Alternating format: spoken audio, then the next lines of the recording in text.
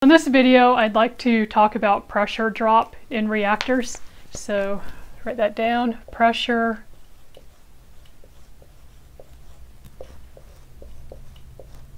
drop. So far we've been assuming that the reactor problems we've been solving don't have a pressure drop. And if you have a liquid, that's probably a pretty good assumption, but if you have a gas, then in gas phase, the concentration of your reacting species is proportional to the total pressure drop, so normally you need to account for it. And so I wanted to go through how you would do that, like how you would add the pressure drop into your equations that you've already been solving. And then also on the homework there, so normally when you have a pressure drop, you end up with two coupled ODEs, so you would use a solver, either MATLAB or Polymath or whatever you want to use. But on the homework it asks for you to get an analytical solution with the pressure drop, and so I'm going to show you how you would do that as well. So anyway, let's just start with a problem, because I think the easiest way to see how to add the pressure drop is to just do a problem and see how it's added in. Because the way we've been writing the equations, we've already been including the term for the pressure drop for the most part, but then you say that it's equal to 1 if there's no pressure drop, so it just goes away. So first of all, let's say that we have the following reaction. So 2A to B plus C. Let's say it's second order, and there's a PBr. And so the first thing we want to do is write the mole balance for a packed bed reactor. So these problems are pretty much set up the same every time. It's the mole balance, rate law, stoichiometry, and then combine and solve whatever method you want to use to solve the equations. So anyway, the mole balance for a packed bed reactor is FA0 dx dw is equal to minus RA prime. And then just one thing to keep in mind is we have to use the differential form of the mole balance if we have a pressure drop. Or if it's not isothermal, then you also have to use the differential form. And so just keep that in mind. So then the next thing, we write the rate law, and we know it's second order, so the rate is K Ca squared. And then we can do the stoichiometry. Ca is equal to Ca0 1 minus x over 1 plus epsilon x P over P0 T0 over T. So this is what I was talking about, that we've already been writing equations with the pressure drop. It's just that we've been saying, well, if there's no pressure drop, then P over P0 is equal to 1, so then this is 1, so it just goes away. And then in this case, we're also saying, okay, this is isothermal, so the T0 over T is equal to 1. So then we just do the same thing we've done. We put that into there, that into there. And doing that, we get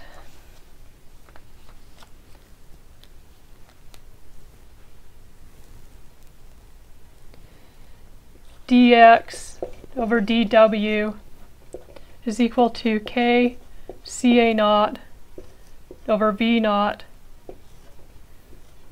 1 minus x over 1 plus epsilon x squared P over P0 squared. So I skipped basically all the algebra steps. I'm assuming by this point you know how to go from these equations to this. And also I substitute it in. So for FA naught, I said FA naught is equal to CA naught V naught. And I also assumed isothermal, so the T over T naught went away. So then looking at this equation, we can see right away that dx dw is a function of x and p. And so in order to solve this equation, we need to find p as a function of w. So we need p as a function of w. So basically we need a relation of the pressure drop to the catalyst weight. And I'm going to erase some stuff real quick. So we can find this relationship, the relationship of the pressure to the catalyst weight, by using the Ergun equation. And the Ergun equation is used to calculate pressure drops in packed porous beds. So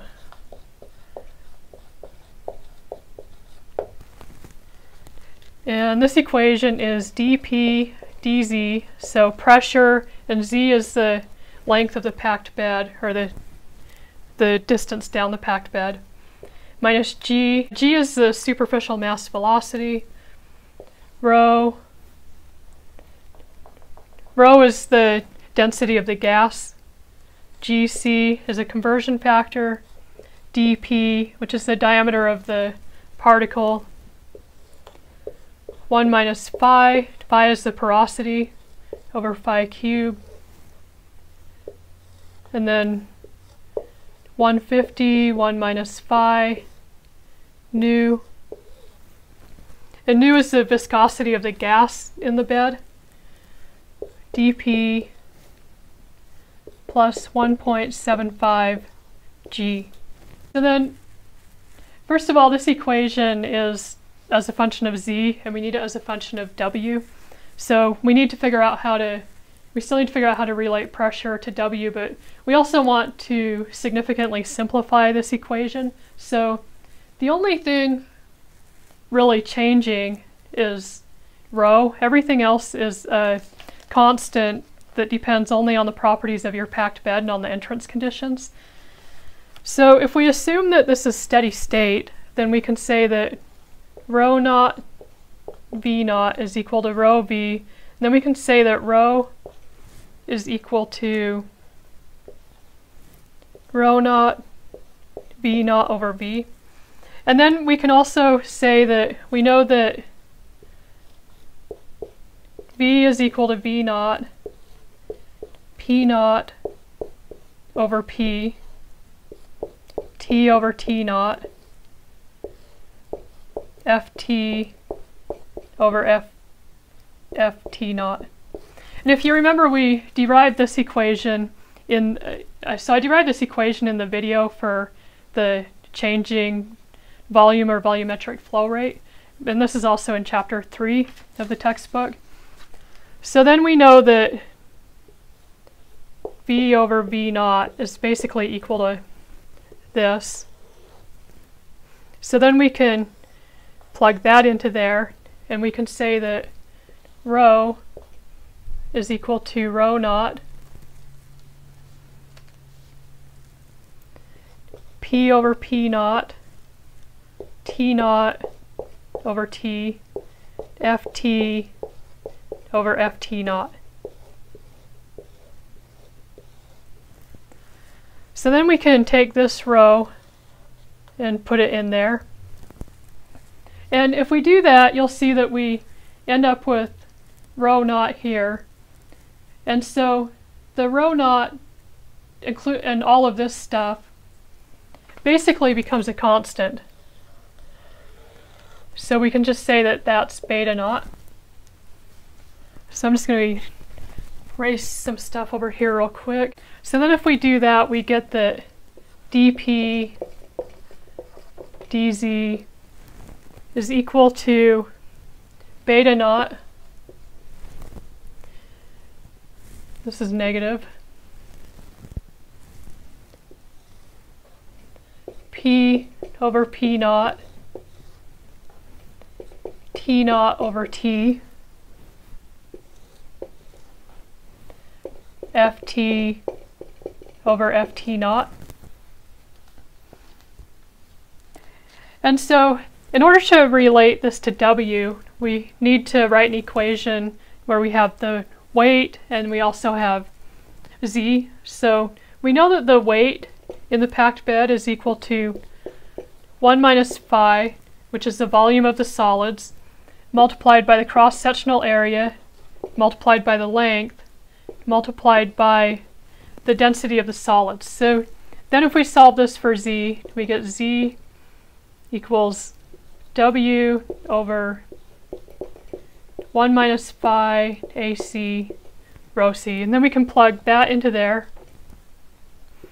If we do that, we get dP over dW over 1 minus phi AC rho C. And this is equal to the beta, etc. And so then so all of this stuff is constant, so we can pull that out of the derivative. And so if we do that, we get dP dW is equal to minus beta over 1 minus phi AC rho C P over P naught T naught over T FT over FT naught.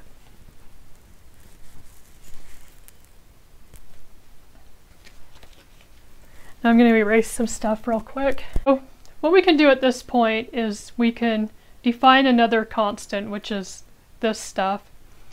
So then we can say that alpha, we're going to call this constant alpha. So alpha is equal to 2 beta naught over AC rho C multiplied by 1 minus phi P naught. And then we also want to say that Y is equal to P over P naught. And so then if we plug this stuff in, then we get dP over dW is equal to minus alpha over 2 T over T naught P naught over P naught FT over FT naught. And then we already said that this P over P naught is equal to Y. So we want to divide this P naught over and pull it into the derivative, so then this ends up, you get P over P naught in the derivative. So then if you do that, you get dy over dW is equal to minus alpha over 2y T over T naught FT over FT naught. You're writing your equations in terms of the molar flow rate. This is the form of the equation you would want to use. But I'm going to take this a step further and also write it in terms of concentration. So then if you're writing your equations in the form of concentration, then you can also use this equation. So to do that, we know that f of t is equal to ft naught plus fa naught delta x. And then if we pull the ft naught out, we get ft naught 1 plus fa naught over ft naught delta x. And then we want to divide the ft naught over, so we get that basically. So ft over ft naught is equal to 1 plus, and then we also know that this fa naught over ft naught, so this is ya naught delta, and that's what we've been calling epsilon. So I'm going to rewrite that. So this 1 plus epsilon x. And then you can plug that into there. dy dw is equal to minus alpha over 2y 1 plus epsilon x t over t naught. So then this is the form you would use if you're working in terms of conversion. So normally, let me just write down the original differential equation real quick that we were looking at. So the differential equation that we derived originally with this problem was dx dw, and this was the mole balance, equals k Ca naught for V naught 1 minus x over 1 plus epsilon x squared p over p naught squared. So then this would be, so the two differential equations you would solve would be this one and this one. And the reason why is because in this equation you're working in terms of conversion, so you'd want to use this equation. But if this equation was written in terms of molar flow rates, then you would use this one. So, and normally you would need some sort of ODE solver like MATLAB or Polymath to solve these numerically. But the homework assignment asks you to get an analytical solution for this, so I'm going to show you real quick how to do that. So this is actually really simple. First of all, we're assuming it's isothermal, so this T over T naught is equal to 1. But I mean, you can see what's coming. Like when we start looking at reactors that aren't isothermal and you have to account for that, then you can see that it's really just, we're still using the same equations, you're just keeping an additional term. And so that's why I like to write these every time, because if you were used to just writing this equation without the T over T naught, then, I don't know, at least for me, it seems like it would get confusing when you start adding these terms, because then you're not really sure where they come from. So if we want to get, but for now we're saying that's 1. So we have this equation dy dw is equal to minus alpha over 2y 1 plus epsilon x. So the way we can get an analytical solution to this problem, to this equation, is we can go here and we can say that epsilon is equal to 0. dy dw is equal to minus alpha over 2y. So then you can separate and integrate, and so you're going to integrate from y equals 1 at p equal p naught, and that's at w equals 0. And if you do that, you end up with y is equal to 1 minus alpha w to the 1/2. So then you would put this into there, because you know that this p over p naught is equal to y, so you can just plug that into there. And then you can just solve this equation as normal, so you would just separate and integrate this.